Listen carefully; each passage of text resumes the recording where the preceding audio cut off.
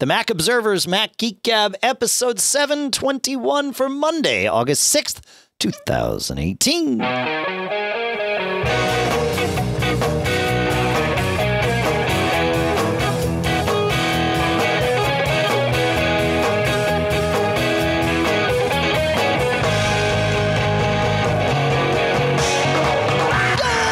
Folks, and welcome to the Mac Observer's Mac Geek Gab, the show that takes your questions, your tips, your cool stuff found. We mix them all together. We create a nice little salad of all these tasty little tips and tricks, and sometimes the tangents, and that's the dressing, right? Just to add a little bit of flavor. And we do that. John, you're laughing at me.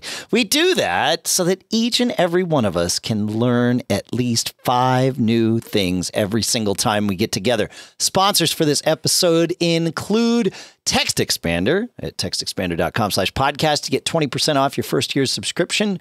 Code Weavers crossover. We're at codeweavers.com/MGG. You get a 2-week trial and you save a bunch of money.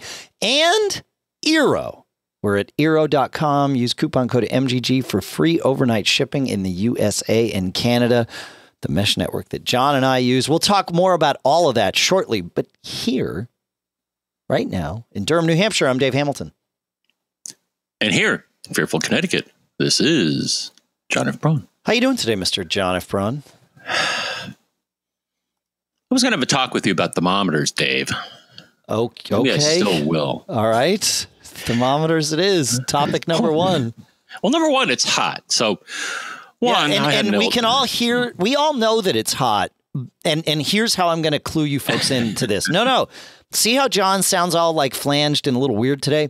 That's because his air conditioner's on. Now, I'm going to ask you to turn this thing off and then back on, John, so that the listeners can fully experience why they're enjoying this minor flanging of you, as opposed to hearing this. Go ahead, John. Wait, so you want me to hit the... turn off the noise cancellation. There. Yeah. Okay. And it is now... There it is. Off. So we're saving you from that.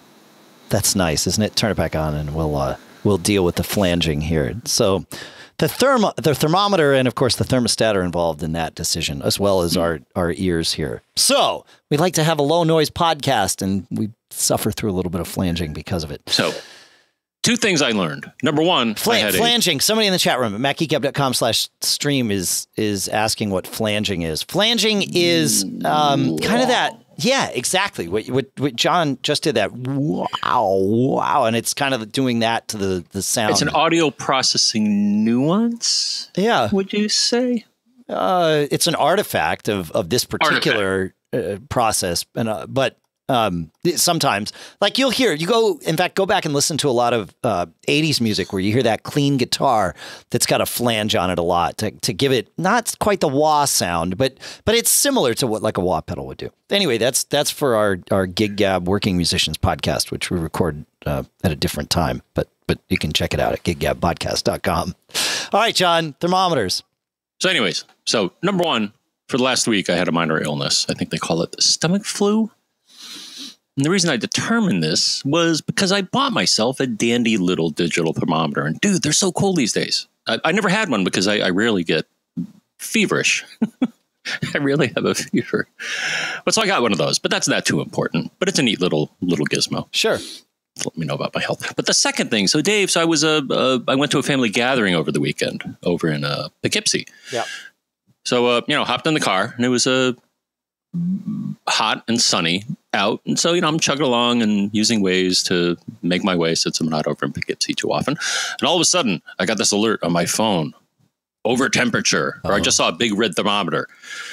And for those that have never experienced this little joy, if your iPhone gets too hot, it'll shut off and warn you about it and say, I'm too hot. I don't feel it's safe for me to operate. So cool me off and then try again. Right. And I would say, at least in my case, what has worked, Dave. So I think what caused it is that, so I have a dark interior of the car, though I think all car interiors get hot with the sun.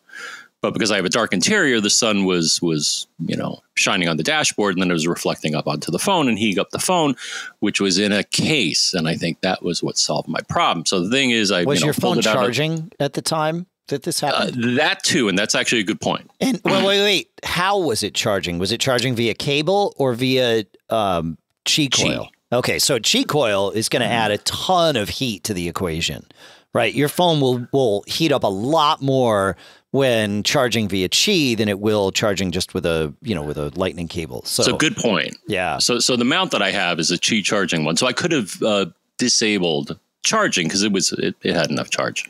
And here's another trick. I know we've talked about it, but while we're at it, if you had simply plugged a lightning cable into the bottom of your phone, it still would have charged and therefore still would have generated some amount of heat. But when the lightning cable is plugged in, the phone stops accepting charge from Qi, and so you would have been able to save the heat from that. Just FYI. Okay, cool. Yeah. What worked in my case is, well, it was in a case. Right. And so I took it out of the mount, I pulled it out of the case, I let it sit for a while, and then I put it back in, caseless, once it had cooled down, and then it was fine for the rest of the trip. So between Dave and I, just a couple of tips here. Yeah. So number one, I agree with you. So charging of any form induces heat or causes heat and has to go somewhere. And it's probably going to go in the phone, or it's in the phone.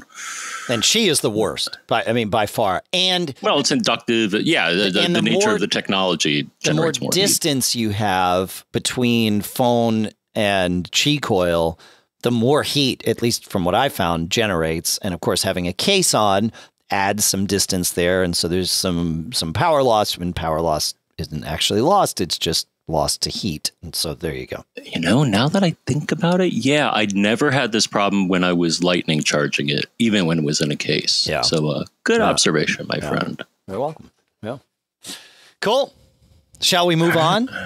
Absolutely, yes. I'm going to talk about our first sponsor here, John. It's been a while since we've done this early on in the show. And our first sponsor today is Crossover from Code Weavers. Man, you like to run Windows software. Sometimes, right? We have to. And you hate to run Windows.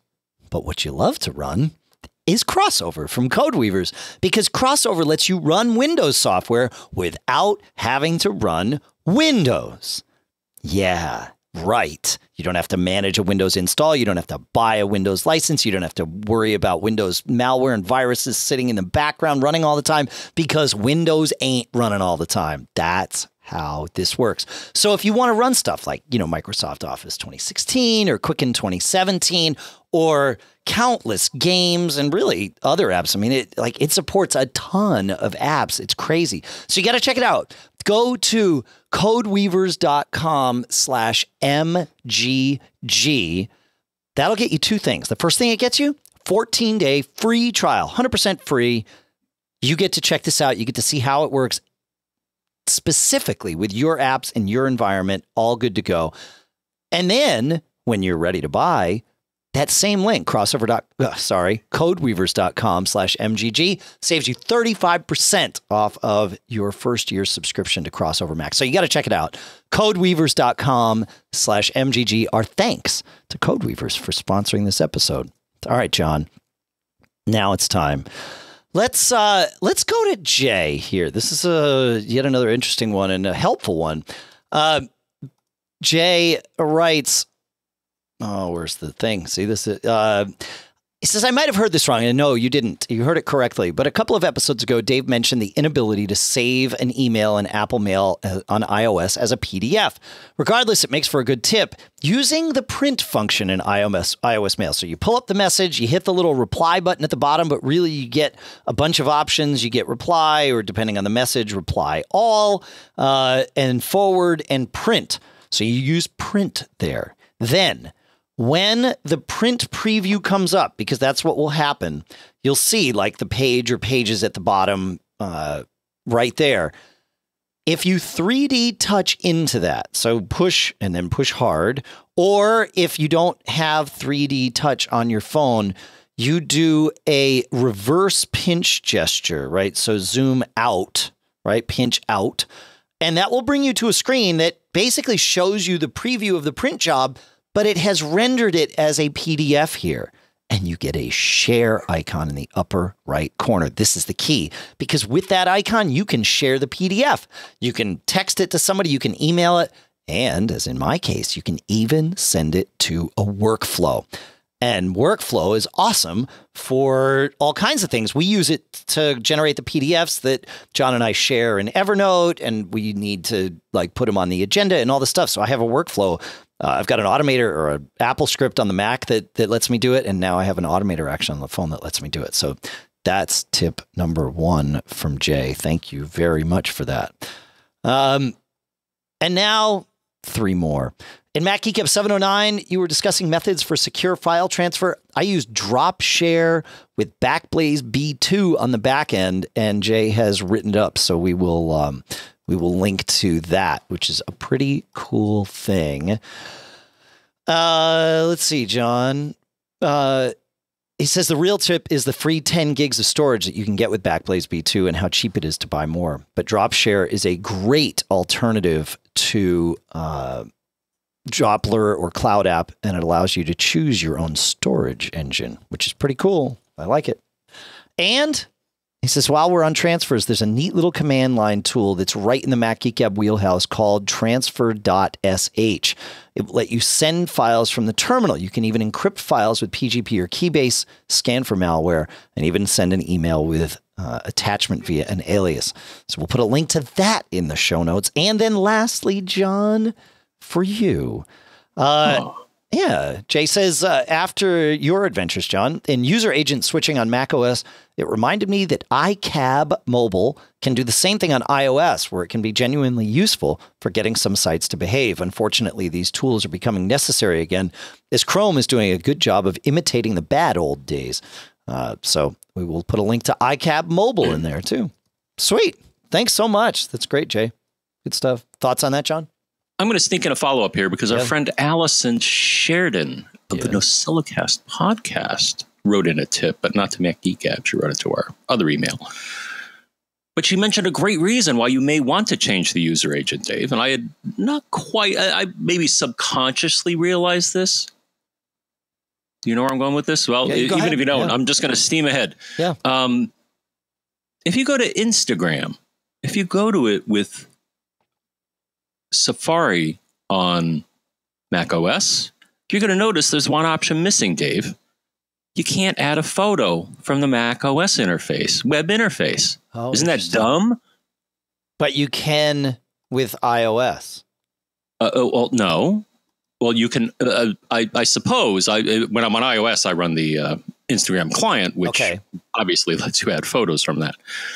But no, I think what you said is correct as well. But here's the trick that she mentioned is that if you change the user agent when you're running on Safari on Mac OS and change it to iOS, all of a sudden the icon to add a photo appears on the screen. And if you click on it, it brings up a file browsing dialog. So it's actually kind of standardized. So I guess when you click on the plus, if it even appears, it says, okay, well, open up go get a file. Yeah. Bring up a file dialog. Yeah.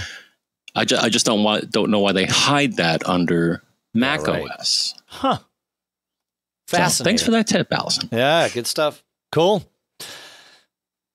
All right. Next up, we will go to James, who has cool stuff found now that we are in cool stuff found land. And James says, here we are. I'll get there.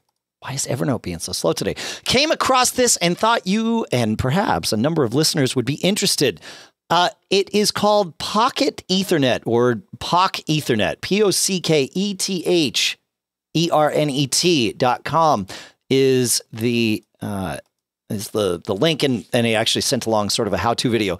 But what it is an Ethernet network cable analyzer and cable tester and network analyzer that fits into your pocket and connects to your smartphone, right? So you can plug this thing in. It's 167 pounds if you live outside of the EU, and 199. Sorry. No, it's not pounds. It's euros. I don't know why I said pounds. I can see it right in front of me. 167 euros outside of the EU and 199 including VAT there. But it lets you check the Ethernet link, find cable faults, check power over Ethernet voltage, check your VLANs, your DHCP results, and much, much more. So that's a pretty cool thing, if you ask me, John. And I don't know that you did, but I'm going to, I qualified it that way anyway. No, I looked at it. Yeah, I was trying to figure, good. does it let you look at data, though? It's a good question. It lets you, I mean, if it's it does a lot of stuff. DHCP stuff, you might be able to see some data passing across it. Yeah. I mean, it says network analyzer, which to me is kind of a vague term. Yeah. I mean, technically, you typically call something that lets you look at traffic a protocol analyzer. Right? Or at least but it does say, like, looking down it says you can view the content of CDP and LLDP messages to identify network ports more easily. If the switch port supports it, you can instantly view the connected chassis and port ID as well as the native VLAN. So I think it can see traffic. I'm not sure if it here we go. No, raw it traffic, says, but no, I see. It says view traffic samples. So it may not be a full-time. It may not be something you want to use full-time to do that sort of, but it looks like it does let you capture data. Okay, yeah. I see it there now. No, it's just, it does a ton of stuff. It was hard for me to tell at first looking at this. That's pretty good. I like it. But for a phone, yeah, that's... right, and being able to, yeah, handy. Exactly. Super handy because you plug it in, you sync it to your phone, you can see it. That's good stuff. Thank you, James. Very cool. All right. Man, Evernote is just not happy with me today. I don't know what's going on, John, but it is... this is fun. This is fun. I think I'm going to have to force quit Evernote in order to process the show. I know. Not cool. Not cool at all. All right. So we force quit it. Let's see what happens when we come back. We'll see if it wants to behave here. So can I archive that one, or are you going to kill me here and I got to do this on my phone? Well, we do have a cool stuff found from Ev, if I can ever get there. Huh. This is fascinating. Just like cranking the CPU. Good old Evernote. 100%. Even after I quit. How's yours? Mine's just, everything's fine. Everything's fine. I had a hiccup the other day where, it wasn't updating documents. But awesome. No, it's great. Cool. All right. Well, I'm going to launch Evernote on my phone here because we have a podcast to do. And evidently my Mac doesn't want to behave. So there we go. I will, here we are. Evernote. How are we sorted here? Let's see if I can find this, and then we'll figure out how to sort things in Evernote on the phone because I think it's sorted. There we are.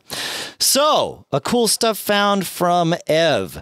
And Ev says, I know a lot of power users listen to Mac Geek Gab, and they like a nice and snappy machine, so I thought I would pass this along. I'm about to try it. It is an SSD adapter from StarTech, which, and he says it has OS-independent RAID in it, allows you to put in 2 SSDs.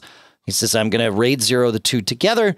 A friend of mine did the same thing on his 2015 i7 iMac and said it was a significant boost from his single SSD. Well, that's very interesting. Yeah, makes sense. It's a housing that you put 2 SSDs in and it sort of stacks them together.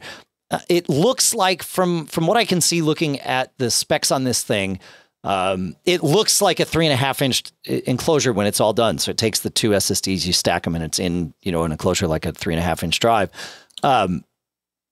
It supports, as he said, it's got hardware RAID, so you can do RAID 0 or RAID 1.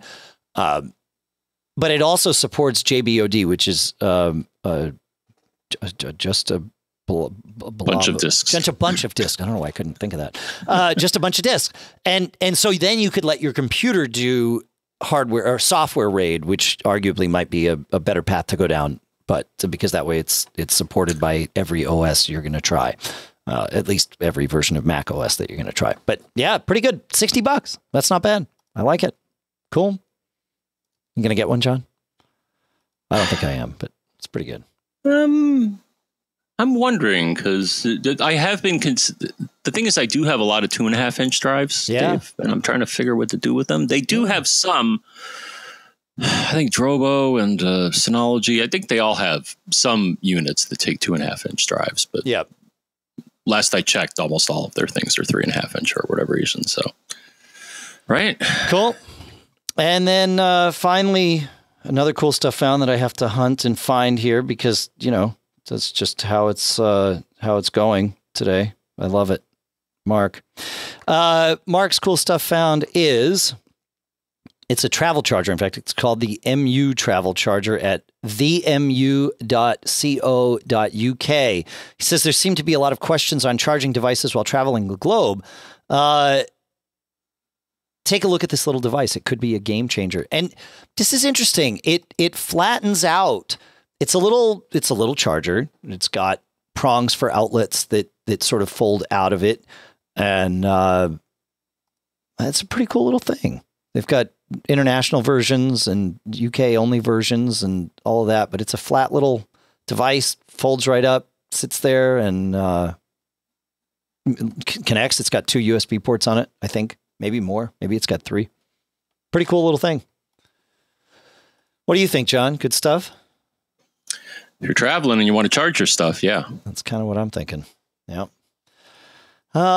This really isn't fun having to dig around on my phone here, you know, to do the show. If I'd known I was going to have to do that, I would have grabbed my iPad. But nonetheless, we will endure. We will move on, and at some point, I'll get us to where I don't even have to vamp for time and talk about it anymore. But listener Bob says we were talking about the Beachball in I guess 2 episodes ago in show 719, where we said that, you know, when it floats over an app, it's when the app's no longer responsive, and so the system says, "Hey, I'm waiting for it," and it shows you that by spinning the Beachball. And Bob says, my understanding of what triggers the Beachball is that the app that the mouse pointer is hovering over, not necessarily the active app, but the app that the mouse pointer is hovering over is not removing entries from what's called the event queue. If you move the pointer to another app, then the Beachball will often disappear, assuming that app is responsive. Since your mouse and keyboard actions all generate events for apps, the event queue is an easy structure that Mac OS can look at and decide that the app is being responsive or if it is neglecting its duties to accept input. Now, as to why an app is not processing events, this can be a lot of things, but that's interesting and that makes a lot of sense. I buy that. That's good stuff. So, yeah, fascinating, huh, John? Kind of, though. Yeah.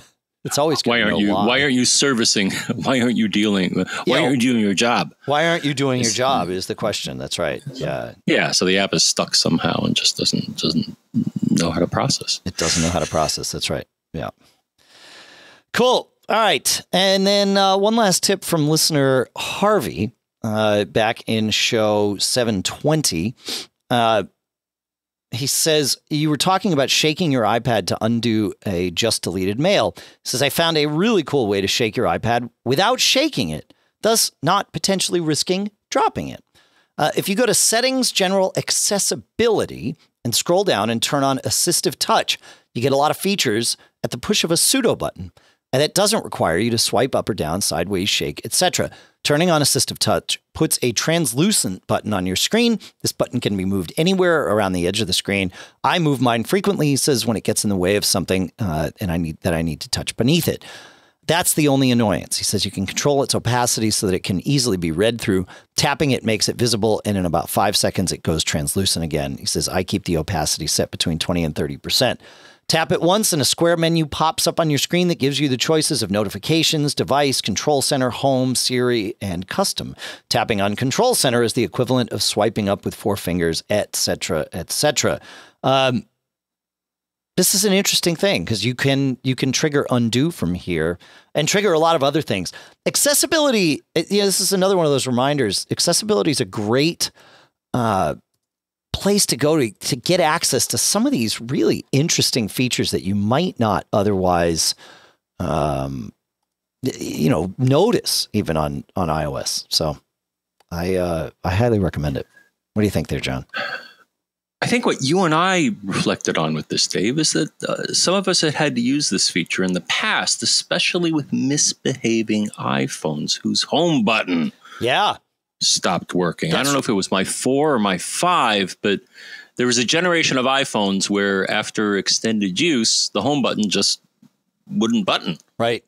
And it's like, well, now what? Because it's kind of core to the operation of the, for most people, core to the operation. But one of the tricks was you can get a virtual home button by using, I think it's Assistive Touch, right? Yeah, that's right. Yeah.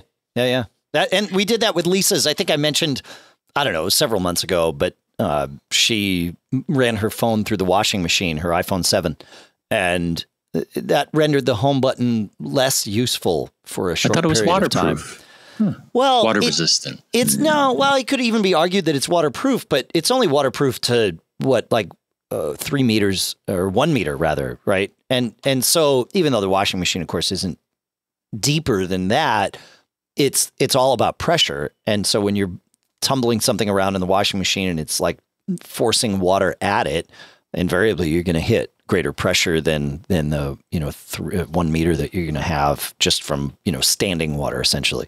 So I think that's why it got in there. So there you go. But yeah, it worked for her for a while. In fact, then even when her home button started working, she left the Assistive Touch button up on the screen for quite a while. But there you go. Yeah. Okay. Alex in the chat room has an interesting thing. We'll put a link to it in the show notes. He says, as a tangent on the spinning beach ball events queue question or note, he says, I wonder if FS Monitor at fsmonitor.com, a file system monitor, could begin to prove that theory.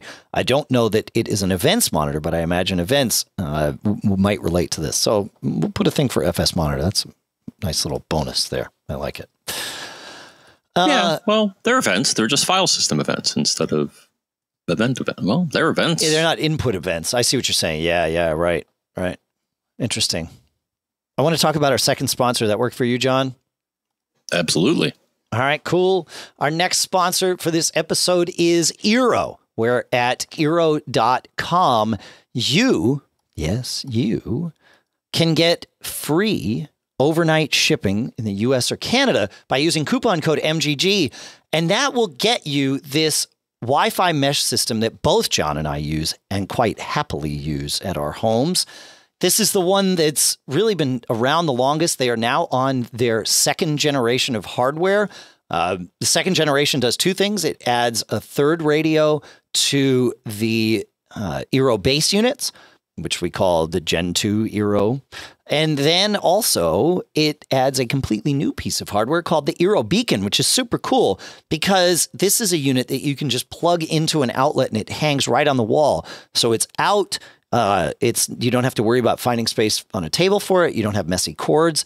And it means that you can kind of pop these things strategically through the house. So if you ever wanted to put an Eero in the hallway to start expanding coverage, maybe for the bedrooms that are around it, boom, the Eero Beacon is it. And I actually use one of those downstairs in our playroom to kind of get the playroom and and it's another playroom, but we call it Granddad's room for reasons that aren't relevant. But anyway, my dad lived with us for a while, and so that's where that was. And so this beacon's very cool because it sits right there.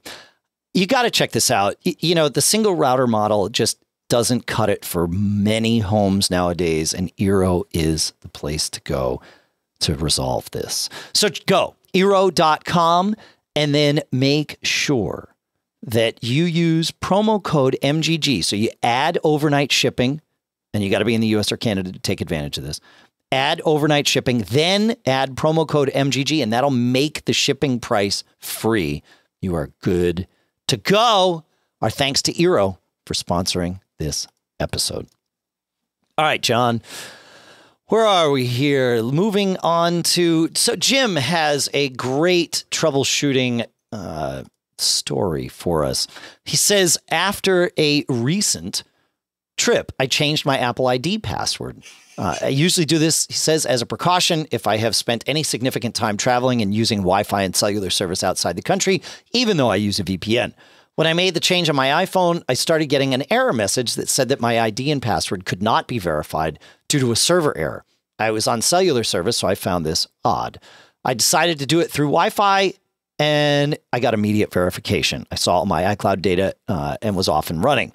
I turned cell service back on, turned Wi-Fi off, and an alert popped up asking that I re-enter my Apple ID password. I did and got the server error message again. I couldn't figure out why it worked on Wi-Fi but not on cellular. So I made a wrong decision to reset network settings and try again. Same result. Success on Wi-Fi, error on cellular. I was about to go through a total reset when I decided to review my settings one more time. This time I noticed I went through all the settings I could think of and found the problem right away. For some reason, cellular data was turned off in my settings. It says I don't remember doing it, but somehow it happened. I turned the switch to make cellular data available for the settings app, and bingo, I was able to verify my Apple ID. So for me, a lesson learned, he says, start with the basics. And to Apple, a minor fish shake for having a message that said server error when in fact, the problem was that cellular data was off and needed to be re-enabled. That's pretty interesting. I didn't even realize that you could turn off cellular data for the settings app, right? So we're talking about on the iPhone in settings, cellular. So this is a very meta thing, right? Go to settings, go to cellular. And then sure enough, the settings app is listed as an option there for something you can turn on or turn off. And evidently, the settings app is one of the things anyway that needs to authenticate with your iCloud. And when it can't, it tries and goes over the network and then we'll throw an error. That's fascinating. Fascinating. Huh. There we are. Yeah. Very interesting. Very, very interesting. Cool. All right. Well. Hello? Hey, John. How you doing? Okay. I went away and came back. So I didn't know that. Oh, well, welcome back.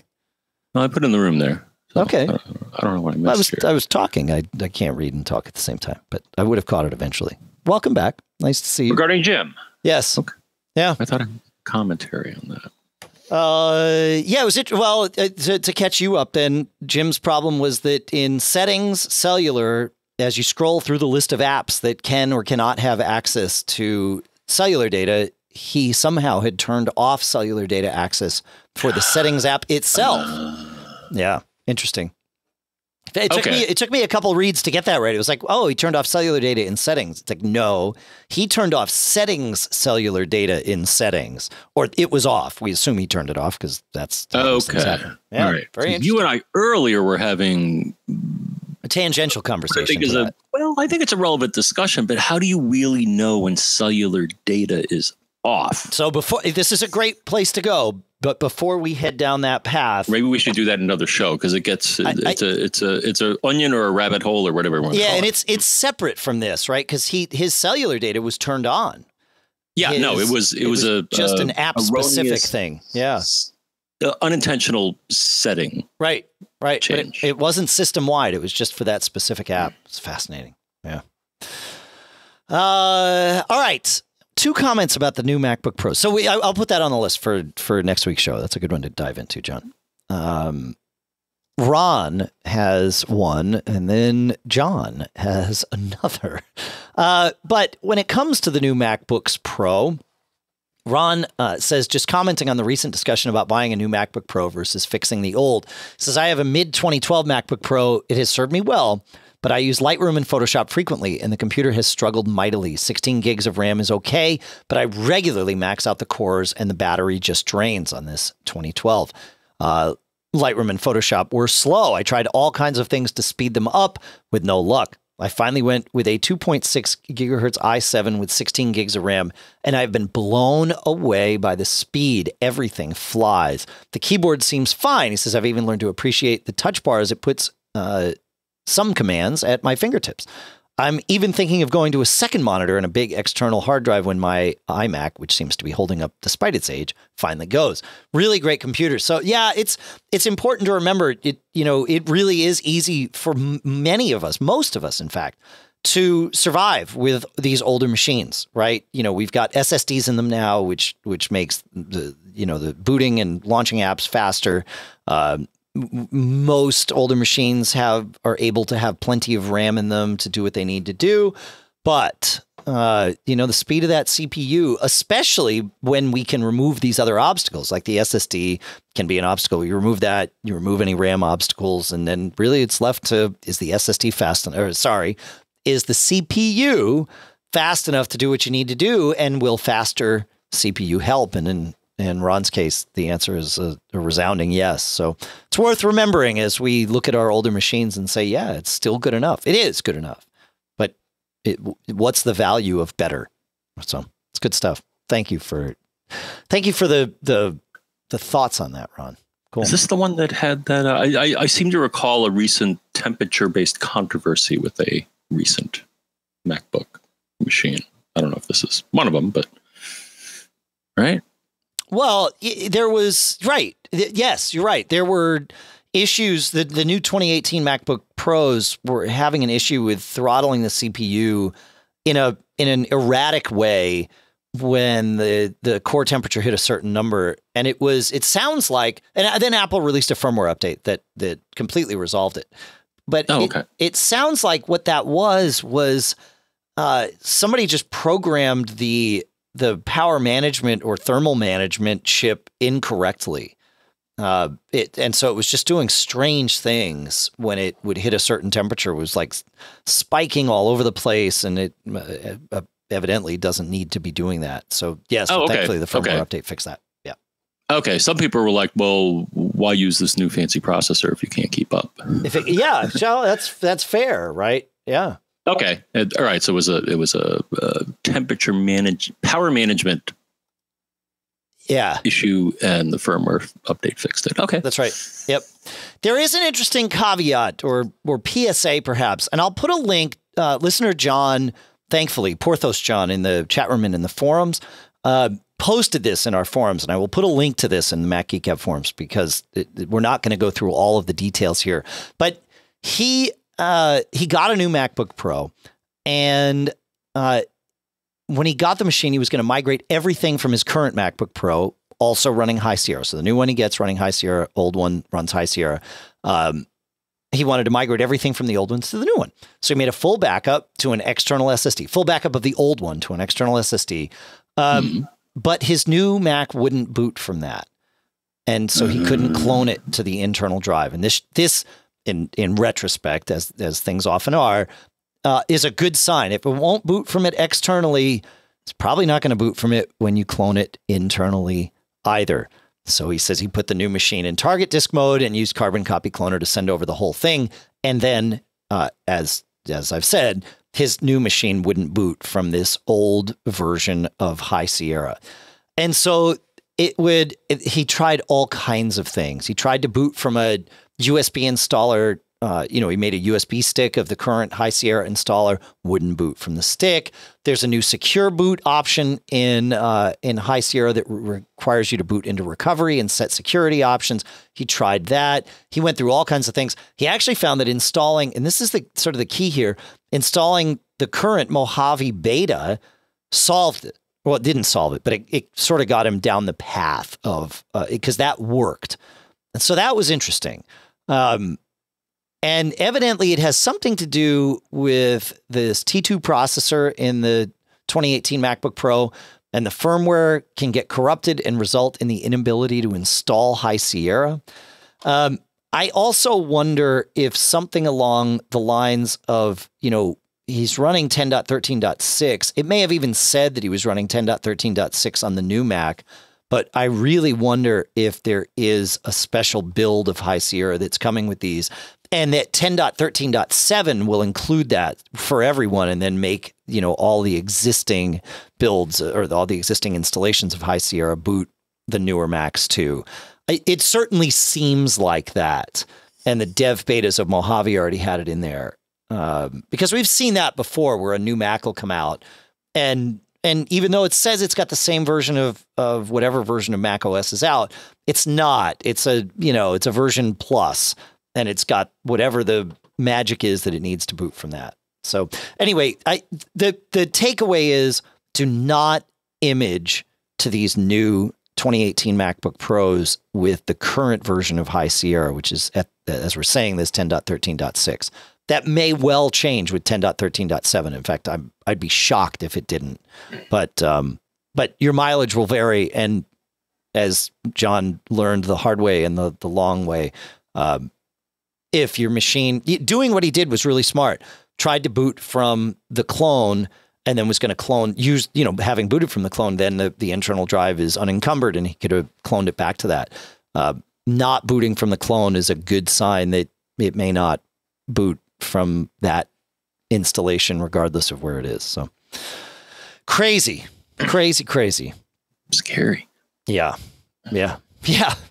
Well, good PSA. So thanks for going through all that, John. Thanks for chronicling it for all of us. We'll put a link, like I said. So. Coolio. All right, John, we got one more tip left before we can jump to some questions. How's that sound for you? Sure. I'm down with that. Cool. Listener Jeff says, I bought an Apple Watch about 9 months ago, mainly for health and fitness tracking, and it's been great. About a week ago, I noticed that my Apple Watch was showing the red icon at the top of the display, indicating that the watch was disconnected from my iPhone, an iPhone 6S. Sure enough, in the settings app on my phone, it showed that my Bluetooth had disconnected. I toggled my iPhone Bluetooth off and on, and it reconnected fine. A couple hours later, same thing. So I toggled iPhone Bluetooth, and boom, it reconnected. When it disconnected again several hours later, I power cycled my iPhone and the watch, but it continued to lose Bluetooth connectivity every few hours. A bit of web searching turned up some suggestions that unpairing and repairing the watch would probably fix the problem, so I went ahead and did that. This process takes a while as it appears to do a full backup and then restores it. Unfortunately, this didn't fix the problem. Remembering my troubleshooting training from my years of being a support engineer, I asked myself the question I should have right at the start. Did I do or change anything right around the time this issue showed up that could possibly have a bearing on the problem? In this case, as it often is, the answer was yes. Earlier during the day that this problem first occurred, I had installed a Bluetooth audio receiver dongle into an old stereo system in my garage workshop. So I unplugged the new dongle and voila, problem solved. It's now been 3 days since my watch last disconnected, so it seems that somehow the Bluetooth dongle was interfering with the watch connection to my iPhone. It says I have quite a few Bluetooth devices kicking around the house and have never seen anything like this before.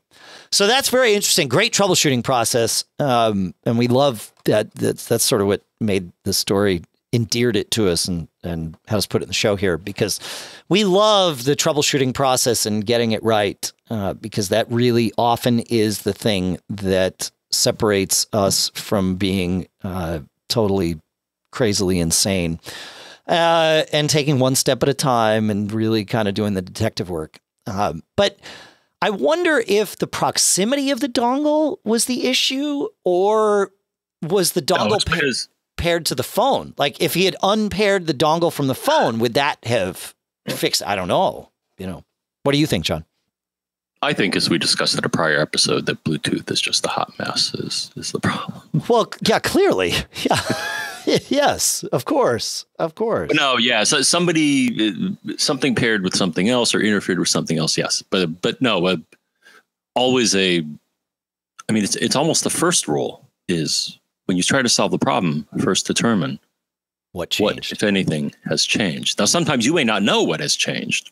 Right. But in this case, of course, he did, because it was self-induced. I'm not saying that's a bad thing. But no, it's like, I just how it goes. Yeah, I did a thing. And right. Yeah, but it's so hard to, in this case, it's certainly, retroactively looking at it, it seems obvious. It's like, oh, you started having Bluetooth problems. But sometimes it's not that obvious, right? Even in retrospect, it's like, oh, yeah, I changed the thing. But yeah. And like he said, and actually, I worked with IT groups and help desk people for a number of years. And one of the first questions they would ask somebody that would call up is, have you changed anything? Yeah. It's hard to remember. Well, no. Well, have you added any soft? Oh, well. But some of that stuff is so routine. Like, a software update to an app, like an auto update happens when you reboot your machine, right? You let it go a week or whatever, and you reboot, and it's like, oh, yeah, okay. And you just let it happen, right? Really no memory of it, because you get like 3 of them every time you reboot. It's like, okay, cool. I couldn't tell you what the 3 things were that updated the last time I booted my Mac. Was it, and then like something like Dropbox, right? Dropbox updates itself in the background. You don't know. You have no idea. That's just how it is. Like, oh yeah, okay, cool. So things can change without, you can even allow changes without knowing that you did. That's where it gets interesting. Yeah. Cool. All right. Yeah. All right. Moving on to Tony. Tony's got a good question. Got an email from Tony this morning. He says, I can't find a CAD file from August 1st that I have the PDF of. I think I changed the name of the file when making the PDF. Is there a way to see what Vectorworks files I was working on that day? So this is interesting. He first asked, is there a way in Time Machine to do this? But and it's good that he has a Time Machine backup. But Time Machine immediately seemed like the wrong answer. If you don't know what you're looking for in Time Machine, that can be interesting. However, the Finder, just normal Finder, I think is the thing to use here. And if you go in the Finder, you go to the File menu and choose Find, you get a few new options at the top of your Finder window, right? And you can search for files by something other than or in addition to the file name. And so on my machine, what it defaults to, and I think this is on everybody's, but you get a couple of menus. You search, and then it lets you choose this Mac or shared files or whatever folder you happen to be in. And then you get a couple of drop downs. And the first one is to pick what you're looking for. And I choose kind there. And then in the next drop down, you get to see a list of the file types that it wants to offer you. But the bottom of that list is other. And what's cool is if you type other, you can just type in the text that you want to look for in the kind of the file. So since his was a Vectorworks file, I said type in vector with a capital V, because Vectorworks starts with a capital V. And I couldn't remember if Vectorworks had a capital W. I think it does, but let's not even worry about it. Let's just search for files where the kind is vector. So it'll find Vectorworks documents, and maybe it'll find others. And you could then also say only find files that, were modified as recently as, whatever, August 1st, or whatever it is. And of course, he wrote me back instantly and said, that did it. I was able to find it.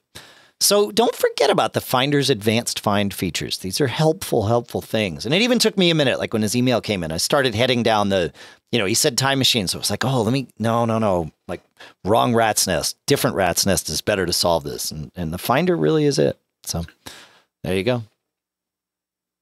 Yes, John. Very close by in that same dialogue, Dave. So if you go to the kind, of course, you can go kind, any, and as you said, you can choose other. Yep. But if you click on kind, you'll also see an other. All right. Yep.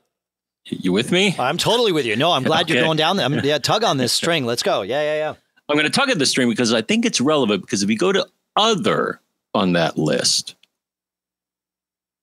there's I'll estimate 200 things there. And based on what I see in that list, Dave, I think some things get placed there by specific applications. Yep.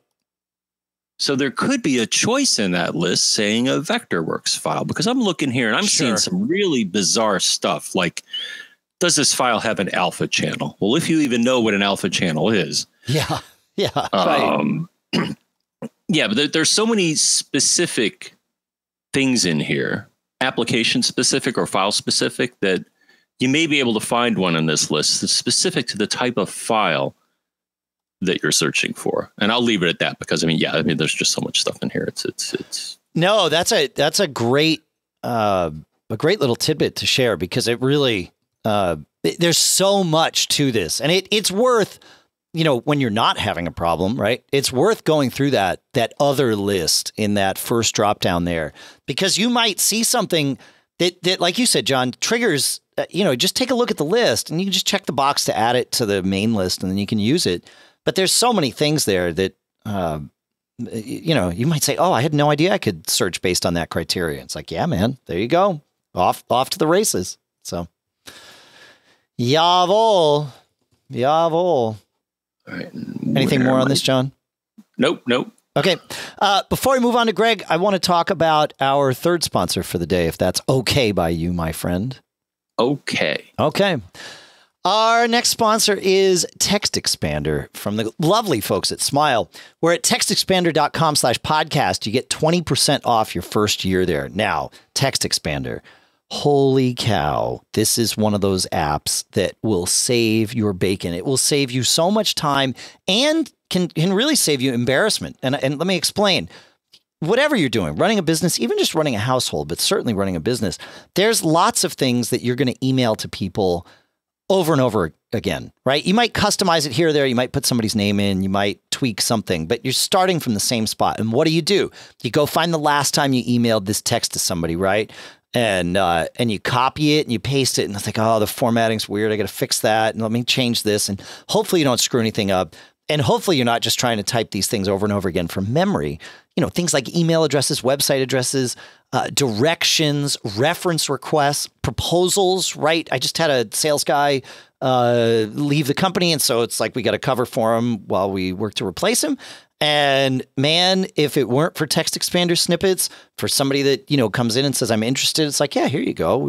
Here's all this information. We don't have to type it out. We don't have to check it for accuracy. We know it's right because not only do we have it on one computer, but because text expander for Teams allows you to, you can sync it to all of the computers, not just that you have, but that exist in your entire organization. So you got to check this out.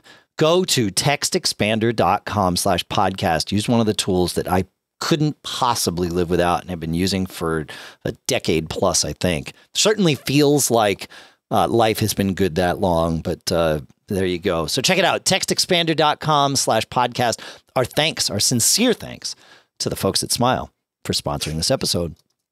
All right, John, why don't you take us to Greg? Greg has one that I thought would be a slam dunk, but it's not. It never is. It should be. So Greg says, how do I find the size of an iOS video? I recently attempted to screen record a webinar on my iPad Pro that went for 30 minutes. Okay, fair. I have a 256 gigabyte iPad Pro, but I don't know the impact of this recording on my space. That's a fair question.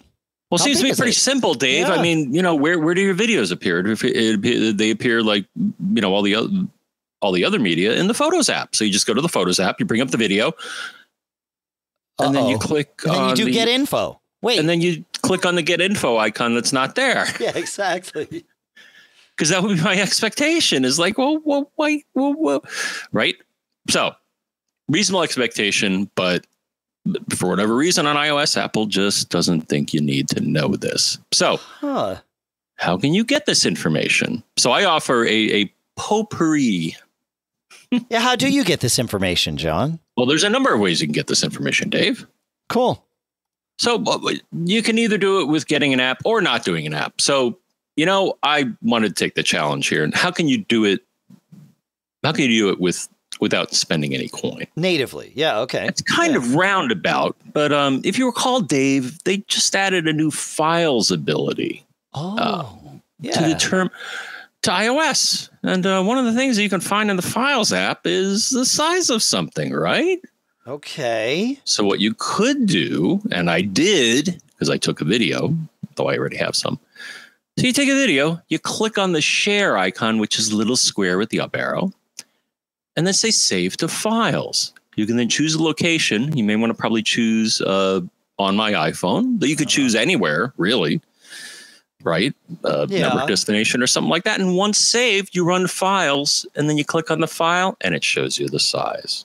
How do you like that? Well, I don't like it. And here's why. Well, I don't like it because it takes up storage, but yeah, but does it, like, those videos are saved on the phone in HEVC format, right? H.265. Sometimes the sharing of a photo or a file strips some things or reconverts it sometimes. I don't know that this happened in this particular instance, but I've seen it where, like, when you if you send a photo to somebody via messages, they don't get the full-size photo, right? If you airdrop it to them, they do. So I'm not convinced that this is telling you, this is allowing you to see what the size is of the thing that you have saved there. But I don't know that that's letting you see the size of the original. I don't think they're one and the same necessarily. It might be, but it's fair to think that it might not be too. So okay, fair point. Good warning. Yeah.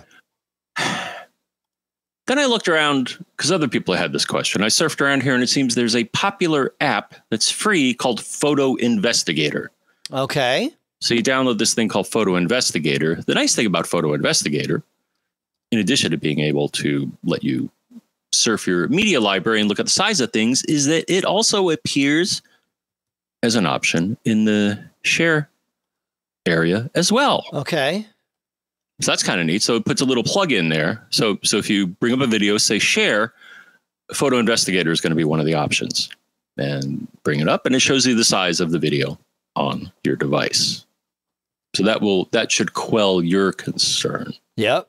As far as third-party apps, there's another one that, as far as I know, is free called Snapseed, which I believe Google absorbed at some point. Right? Yeah, that's right. Yep. And I have that. So then I started going through my apps. The thing I kind of like the files thing because it doesn't require an app, but right. That's and I thought it was kind of clever, but maybe too clever for my own good. Well, maybe it's hard to. There's no way to confirm, right? That's the problem. Well, there is. I mean, I didn't go through and verify that the file size was the same with between saving it and viewing it with a third-party app. And then the fourth-party app or second-party, if you have a Mac, there's this thing called image capture. And you know what you could do, Dave? You can hook up your iOS device to your Mac. You can run image capture. It will identify your iOS device as a data source, and it'll show you the size of all your pictures and videos. Yeah, gives you a big list of all the videos and stuff, and along with it, there's a column that says here's how big it is. So if you happen to have a Mac, in addition to your iOS device, that would be the best way to do it. Yeah, I like. But it is disappointing. But why? I don't know. It just seems such a simple thing to put into the UI of the Photos app. Yep. I wonder if I think iMazing will show you the same thing, but you need a Mac for that too. Brother Jay tried iMazing, and it seemed to take a very long time to process the data on the device. It was like it was really going. It was like building thumbnails or something like that. I think I eventually got to that point, but I didn't mention it because it seemed to take a long time to get the data that you needed. Whereas it was pretty much instant with image capture. Yeah, right. We're not blaming them. I mean, they got to do it their own way. Yeah, right. Yeah, I think what they do is they build a thumbnail. They require building a thumbnail index before they show you all of the data. That makes sense. I didn't have time for that. I mean, ain't nobody got time to get an answer here. That's right. Yeah, we got to move on to the next question. Speaking of, I guess we got to move on to the next question, don't we? Right. Listener Karl sends in his question here, and seems Evernote's behaving, and I shouldn't really say that without knocking on wood. He says, I have an interesting problem. I have a nifty brand micro SD adapter with a 13-inch MacBook Air, early 2014, running High Sierra. The adapter houses a Samsung 128 Evo XCI micro SD card. It is formatted as a Mac OS extended journal, so HFS Plus disk. Over the years, I've been able to copy files and deleted files as you normally would. I basically was storing less used files and apps since the MacBook's SSD is a bit small. To keep things simple, I had 3 folders on it. One was for games, one was photos, one was for other stuff, and I would occasionally dump files in the root directory too. No problem. About a year ago, I copied a bunch of files I needed to make sure I had them with me on a trip. I created a new directory and dumped the files into it. They appeared to copy fine, but a few hours later, gone. The newly created directory and files, gone. I thought it was weird, but being on the road, I got too busy to troubleshoot, and I have been using a trusty USB external drive in the meantime. Anyway, fast forward to the present, and I figured I would reformat the drive and see if that eliminated my issue. But it won't format. I get an error message saying the drive is in use.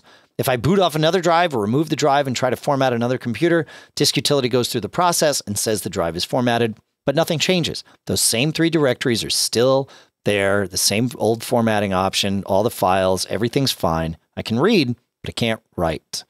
With the card inserted into a completely different Mac, I trashed the files that were there. I just moved them to the trash and emptied the trash. Then about an hour later, they're back. He said, I've never seen anything like this. Is my drive haunted?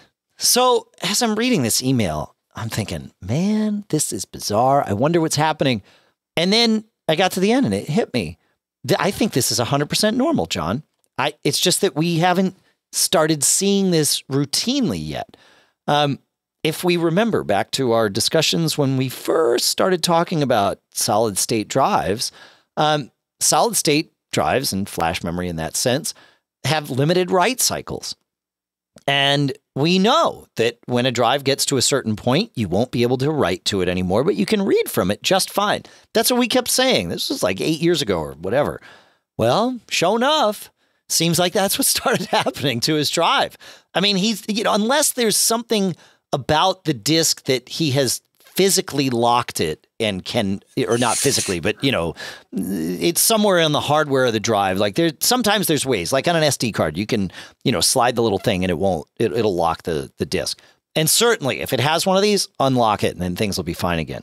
But barring that, I think this is just normal wear and tear. And it's how an SSD goes. You're hissing, John. No, I'm not really hissing. Your air conditioner? Okay. No, I thought about that though, but I actually looked up the card in question here. So it's a micro SD card, right? Yeah. I mean, it is an SSD in a sense. I mean, it's right. But I actually looked up the specs for this drive. Okay. No, so I'm with you initially, and my disappointment is that I looked up the specs here directly from Samsung, and they didn't have one figure that I would expect that the vendor of any memory card or any sort of media would offer. And that's some call it maximum write cycles, some call it mean time between failure, whatever you call it, mostly write cycles. And they didn't really have a reliable, they didn't list like how many times you can write to this thing. The other thing is that they claim that this device, I believe, has a 10-year limited warranty, which I don't know, maybe it's 10 years old. Or if it's not, maybe there's an option here.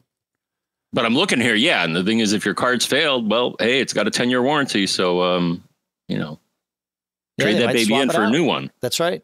Yeah. But I'm with you. And the other thing is, yes, like you said, I have found that certain enclosures or adapters have that little read-only switch that you may accidentally slide sometimes, not realizing it. The way to do that, of course, I guess is, look in the Finder and see if it's listed as read-only. Right. Yeah. Well, no, this one doesn't look to have that. But again, it's totally worth checking for that. Yeah. This one doesn't seem to have one. But fascinating. And I think we're going to start running into this more and more with, drives that we've had a long time, right? This will happen at some point. It's the way, it's one of the ways that these things, I'll say, gracefully fail, right? Is okay, we're done writing. The scary part is that it appears as though it took these writes and then, when it flushed its caches and all of that stuff, nope, it didn't, so that's the scary part is you think you're saving data to it and then it turns out, no, you weren't. So, yeah. Fascinating. I love it. I don't love it. I'm sorry that Karl's going through this, but it's interesting. Yeah. Hey, before you take us to Jim, I want to take a minute and thank all of our premium contributors that contributed this week. Please. And if you want to learn more about Mac Geek Gab Premium, it's macgeekgab.com/premium is the place to go. Our premium listeners are those of you that are interested and able in contributing directly. As I always say, you all contribute in your own ways, and that's what makes our Mac Geek Gab family work the way that it does and as well as it does. But for those of you that are interested and able to contribute financially directly, you're also a huge part of how this all works and continues for us here. So I want to make sure to thank you.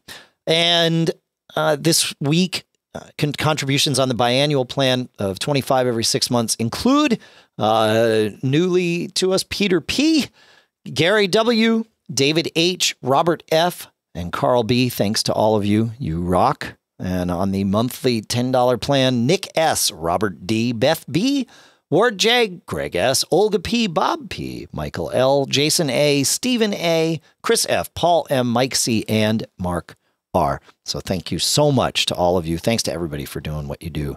It's awesome to be able to do this every week. So really, thank you. All right, John, you going to take us to Jim? We got some fish shake ammo here, Dave. Okay. All right, just get ready, man. Okay. Watch out for the shrapnel here. I'm stretching. I'm getting ready. So, so Jim asked a great question. And about this Mac, when I click on storage and then manage. Well, actually, I'm sorry. So it's get info. All right, then there's a storage tab and then manage ... So let's all go there first. But once you go there, Dave, on the left pane on the bottom, there's something called system. Now, he says it used to say 5 gigabytes. Now it never populates and just constantly spins. I've tried many form suggestions. Thoughts on a fix? Yeah. My thoughts on a fix is ignore it. Don't use it because it's bogus. And I'm standing behind I see that. Our fists are shaking already. Hey, I'm just back from an illness here, man. I got all this energy. I got to do something. Right. With it. Yeah. But I'll tell you honestly, my experience with Dave is that it is bogus. So in the course of my investigation here, though I've actually looked into this before and came to the same conclusion. I just ran it on when I ran it on my MacBook Pro when he presented the question. I brought up the same dialogue and I saw a figure of 334 gigabytes. I'm like, all right. Then a few moments later, it said 192. Okay. And then a few moments later, Dave, it said 159. How can I trust you? The other thing, too, Dave, is that if you look in all the items in this dialogue, there's applications, documents, iBooks. It all gives you some level of detail as to what is in what constitutes that category. The system category, you can't click on because it's grayed out. So what does it even mean? And I'm being totally serious here. I have I have no idea what system means. That's now fair. It could be what's in your system directory. I don't know. So please, Apple, in the next rev here, I mean, either expand this or just get rid of it because it's confusing. So 2 suggestions, though. I'm assuming that you're trying to save space. Now, you may be trying to understand how your system works, but I'm going to give a couple of suggestions. So one is that if you're looking as to what is taking up space, including what's in your system directories, which is often where lots of things that you don't know about could be hidden, I'd use something like our friend Omni Disk Sweeper. All right. Yeah, for sure. At least that's one of my suggestions. And that will show you clutter in your system, potential clutter in your system directory. Like at one point, I remember I had like all these old, iOS backups and all sorts of stuff. It was just there was huge amounts of data that were not immediately visible to me that once I ran Omni Disk Sweeper or and there are other tools to do this as well. And I will point out, and I'll link to the article, but we've got sort of the canonical article on how to do this at TMO. Running Omni Disk Sweeper is great, but it can only see what it is privileged to see, which means that any files that aren't accessible or visible to your user account are not visible or accessible to Omni Disk Sweeper because you're simply running it as an app. So we have a little terminal command that you can run that will run it as a root user. It uses the sudo command from the terminal. And that's how I always run Omni Disk Sweeper. In fact, I just did it on my machine downstairs and realized I had, 18 gigs worth of some Backblaze crap that they say means I need to uninstall and reinstall Backblaze and start my backup from scratch. So ask me how happy I am about that. But I'm happy to have deleted this 18 gigs worth of crap that was on my drive. And, and I found a bunch of other stuff too. Like I tweeted a thing out yesterday from our Mac Geek Gab account after I ran Omni Disk Sweeper. I noticed this. So I run Homebrew. I ran brew cleanup on my machine in the office, which goes through and deletes like all the installers for previous versions of things. Every time you do brew upgrade, it downloads the newest one and installs it. Well, it doesn't delete the old ones unless you do brew cleanup. And I can see why. It's, it doesn't want to do anything that it hasn't been told to do. 8 gigs. 8 gigs. So that was a lot of storage. So anyway. Yes, Omni Disk Sweeper. Good stuff. So after you, okay. So you saw a big blob of data that you didn't think was really Okay, cool. Yeah, well, you know, that's the nice part about Omni Disk Sweeper is it shows you where everything is, and it's super. It's great. I love it. And the nice part is if you go, like in my case, you know, I did brew cleanup, and I wanted to update just that one section, that one directory of Omni Disk Sweeper so that it would see it, and I didn't have to start from scratch, but I got to see sort of, you know, where my disk was in the moment. You just highlight the directory and go to, you know, Command U or go to the file menu and choose update, and it just highlights, you know, just rescans that one subfolder or whatever, which is great. So anyway, okay. Good stuff. And the second thing that I noticed, Dave, is I noticed an additional item in this sidebar called System Junk. It's like, oh, I don't remember seeing that there before. Well, you know why that's there? It's there because our friends at MacPaw must have written a plugin for Clean My Mac 3. Got it. Because when I clicked on that, it then showed me a report from Clean My Mac saying, hey, yeah, I found all this junk here. And by the way, if you run Clean My Mac, it'll actually tell you what constitutes the megabytes of potential junk that it finds that you can then get rid of. So just hats off to them for doing a nice integration and giving you the deets, because sometimes you need the deets, Dave. Sometimes you need the deets. Oh, yeah. Yeah. I mean, you know, you got to balance it with being obsessive about this stuff. But my computer was getting down to, you know, several gigabytes free on my 512 SSD or my 500 SSD. It was like, oh, yeah, okay, it's time. Like, what happened? Oh, really? Yeah, and Omni Disk Sweeper kind of lets you see the story of what happened. Now I'm up to like 70 gigs free. And no functional change in the way that I work. It's just old cache files and, you know, things like I said, this homebrew thing and the some downloads that I still need to go through. You know, people will send me, I've got, and you know who you are, but I've got folks out there that they know what bands I like, and they're constantly sending me downloads and stuff that I have to process through. And sometimes I process them and forget to delete the file or whatever. I don't mean to say that I don't want these things. This is awesome. It keeps me listening to lots of music, so it's great. But you know, just like all that stuff, it's just how it goes. Yeah. Cool. So that's what I got on that. Yep. Cool. Hey, on this topic, we had a question from listener Daniel. Oh, cool. Oh, it seems like it's time to for Evernote to spin and do nothing again. I love that. Makes me so happy. I thought it came to life finally. Right. It did. It had for a while, and now there's something wrong with the event queue on Evernote, I think. Dude, I don't know. I don't know. It's something. Why is this not like what? It's going on. How come I can't? Are you paying the money? Are you actually paying the money for this? Yeah. Oh, I'm definitely paying the money. Yeah. It's great. It's awesome. Get on the horn, though. I bet I need to dump the Evernote cache file. Like, it wouldn't surprise me if that's the issue, right? Like, you know, that kind of stuff. Do they have like a purge cache file option in their preferences somewhere? Probably. I'll poke around while you actually do. Yeah, no, it's okay. I have Daniel's question in front of me finally after vamping here. So Daniel asks, said someone once told me that the surest way to kill an SSD was to run it at or above 90% full. Do you agree with this? I know it's not good due to performance hits when it's this full, but can it indeed kill it?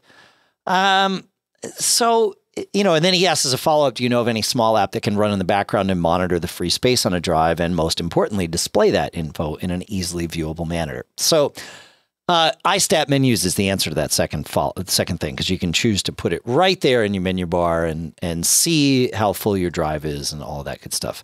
So that's one of them. There's others, but certainly that would do it. I've never heard that a full SSD will kill it. But it certainly makes sense that an SSD might suffer some performance issues if it's close to full. You know, an SSD takes an additional cycle to wipe a cell before writing to it. So usually when you write to a cell on an SSD, it's one that's already been wiped previously during downtime. And this is what we refer to as like garbage collection or trim, right? That's what an SSD is doing, right? It's doing that in its downtime so that when you need to write, it just has a place to write. So if you're changing a file, let's say even you're editing a Pages document, right? And you make some changes and you hit Command S, it's not saving that back to the same place that it was. It's saving it to a new place because that's faster. And then it's marking the old place as ready for garbage collection. And then later, the drive will go through, or the system will go through and let the drive do its cleanup and all that stuff. So if you're very close to full, then there might be some scenarios where if even a simple operation like saving a small Pages document would require an extra jump because the system might say, I don't have enough room. Or even if I do, I'm going to save it there, but then immediately I have to hold off and go clean up that old one so that we have it free because holy crap, we're really close to, emergency levels here. So, yeah, in that sense, that might kill it because it's going to cause extra wear and tear on those cells. And as we just talked about, once cells have been written to a certain number of times, they stop being able to be written to again. So I guess, yeah, the fuller a drive is, yeah, I can see.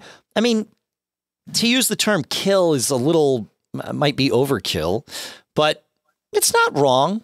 You want to have some space free. Or not, right? I mean, here's the thing. You could buy a 2 terabyte SSD today, right? Let's say you have 800 gigs of data. Okay. You could buy a 2 terabyte SSD today, or you could buy a 1 terabyte SSD. One would be, far more than half full. It would be 80% full. The other one would be 40% full. So which is better from an SSD standpoint? If we take this at face value, what we've been talking about here, yeah, okay, the 2 terabyte one will see less wear and tear with that 800 gigs of data, so it might last longer. But what's the cost difference between a 2 terabyte and a 1 terabyte today versus buying a 1 terabyte today and then in 5 years when that drive starts to fail, you buy another 1 terabyte drive? It's going to be way less expensive. So, I don't know. It's one way to look at it. What do you think, John? So with the rotational drive, I would say definitely, because with a rotational drive, well, at least in the case of performance, because rotational drives have a head. And the thing is, the less space you have, the less places you have to put the new data. And so the head's going to be flying around all over the place. With an SSD, I'm with you in that there are mechanisms to try to prevent burnout, shall we say, and that when you're writing to what we'll call a sector on an SSD, you're not really, even though you may appear to be writing to the same place, you're really not, because it's doing, I believe it's called wear leveling, is that the physical cell that you're writing to isn't the same. You know what I'm saying? Yeah, right. It's just like I said. Yeah, you're writing to a different spot. When you hit save in that Pages document, it's going somewhere else. Right. But I think what you were saying was that you may not have enough untrimmed or trimmed blocks, in that, yeah, you may approach a point where it hasn't been able to do enough garbage collection or trim work, and it gets stopped up. So it's not necessarily a killing issue, but yeah, it could be a potential performance bottleneck if it gets too full. Right. Yeah, exactly. Yep. So I'm with you on that. So that's why you want to run a tool like OmniDisk or something else to make sure you got as much free space as possible. Cool. Well, while you were doing that, while you were speaking there, John, I was listening to you. But I was also updating Evernote in the background from 7.2.3 to 7.3. I would never do this during an episode normally, but, given what we've seen, I figured it couldn't hurt. The worst thing that would happen is it would leave me unable to see my data in Evernote. Really? Like the rest of the episode. I'm on 7.3. Oh, I'm only on 7.2.3. See what I'm saying? There you go. Okay. And it did do a database upgrade, so we'll see. But listener John has a question, and I am able to read it. He says, lately I've been on a kick with some old school ringtones, one of which, AOL's iconic "You've Got Mail," is now my tone for new mail on my iPhone and iPad Pro. But I cannot for the life of me figure out how to set a new/custom tone for new mail on my Mac. I'm using a 2016 MacBook Pro running High Sierra 10.13.6. So, yes, here's the trick, folks. Make the sound, right? And I think any type of sound file that your Mac can play in the Finder, with like Quick Look or whatever. Quick Look being when you highlight a file and hit spacebar. If it plays the sound there, I think any of those will work. But put that in your home folder, in the library folder, which if you can't see it, Go to the Go menu and choose Library. And if it doesn't appear there, hold down the Option key and choose Library. But I think it appears there for everybody now. Go into Home, Library, and then Sounds. Drop that in there. Then go into Mail and choose the sound. And you should see any of this. Like, there'll be the default system sounds that are kind of built in at the top. And then there'll be a little separator. And below that will be anything custom that's sitting in that folder. And that should let you do it for you, which is handy, I think. Don't you, John? Albeit unintuitive, but well, just slightly. I don't know. I mean, look, everything seems obvious when you know the answer, right? Right. I mean, so now that we know, you can go to Home, Library, and Sounds. It's like, oh, that's a smart place to put a, for that user account, sort of a non-application specific group of sounds that we can choose from. Makes perfect sense. Once you know, yeah, but it's not intuitive. Correct. I agree with that wholeheartedly. Yes. Brother Jay saying he wants to change the messages and FaceTime sounds to a custom sound, but that has never been possible. I don't know. Will those appear there too? What do you think, John? I don't know. Keep messages forever. No, there's no message received sound. Let's see. Yeah. Play sound effects. Yeah, I think the sounds that are there will appear in that menu, Brother Jay. Let me we might as well. What the heck, John? We can do this here. It's only it's fun to have a little experiment. So I will download a sound and we shall see what happens here, John. So I will save this in Home, Library, Sounds, because we like to do things in real time. So I grabbed a sound file that I have. I will play everyone the sound file once I get there. Come on, save it. There you go. So Messages shows ringtones and alert tones, which I guess is the standard suite of tones. Mm-hmm. Okay. So let's see. Message received sound shows ringtones and alert tones. No, I am not seeing this sound that I put in there. Oh, that's too bad. That's too bad, because that would be interesting. This was the sound that I had. Let's have a party. I love you. Oh boy. From Chatty Cathy, right? Wouldn't that be a nice little message sound? But no, doesn't seem like it wants to show up there. So not an option. Not an option. Both apps show ringtones and alert tones, which must be stored somewhere. So if you can figure out how to get something in first to find them, right? Right. Let me see if my Chatty Cathy sound in there appears in Mail, just to make sure. Yeah, sure enough, it certainly appears in Mail now that I put it in that folder. So, yeah. So some apps can only see sounds from certain sources, unfortunately. Yeah. I mean, at the very least here, at least FaceTime and Messages seem to be looking in the same two places. But not in the sounds folder. Yeah, exactly. Correct. Yeah. Yeah. I mean, I see, again, there's a ringtones category and an alert tones category. Where do those live? Yeah. You'll have to investigate that. Yeah, this is interesting. All right. No Chatty Cathy there. Gosh, that's too bad. All right. I need to turn that off because I definitely don't want Chatty Cathy alerting me to my mail arriving. There you go. So, yes. Though I'd love to play Chatty Cathy to people who tend to be talking too much on their phones when in my presence, and I don't think they should be. I think I'm going to get that. Can you send me that, please? Let's have a party. I love you. That's good stuff, right? It's interesting. All right. Well, speaking of sounds, John, I think it's time.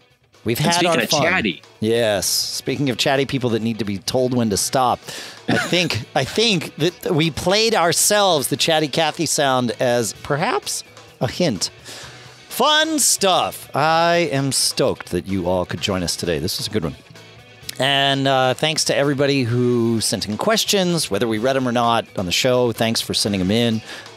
Thanks, of course, to all of our premium subscribers. If you want to send in your own question, please There's two places, and I'm totally okay with you putting them in either one of these. So there's the email address, which we're going to do, and we've got a little bit, and so we're going to do that, and it's going to take a little time, but it's feedback@macgeekgab.com. And like he said, it's feedback@macgeekgab.com. Feedback@macgeekgab.com is where you can email us, and that's option number 1, and it's totally okay. Option number 2, because you have a choice, is posting the question in our Mac Geek Gab forums at macgeekgab.com/forums. That's where you can go. You post it right there. We'll see it, but so will everyone. So obviously, if it's something private, then send that to us via email.